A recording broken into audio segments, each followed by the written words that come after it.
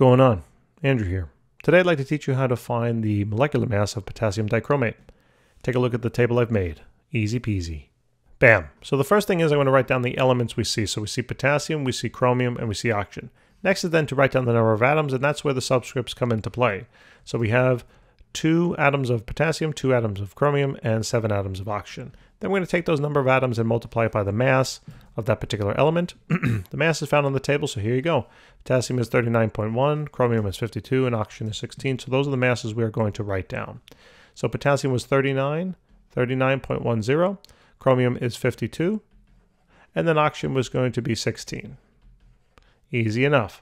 Then we're going to now multiply the row on across to find the total mass of the element. All right, so the total mass of potassium here is going to be 78.20. Total mass of chromium is going to be 104. And then the total mass of oxygen will be 112.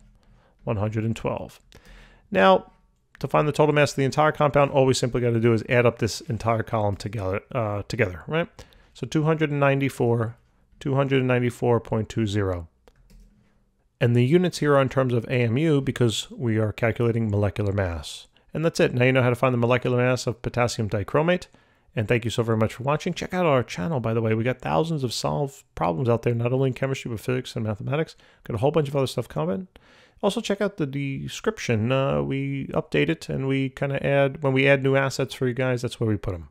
All right? So I'll see you soon. Take care.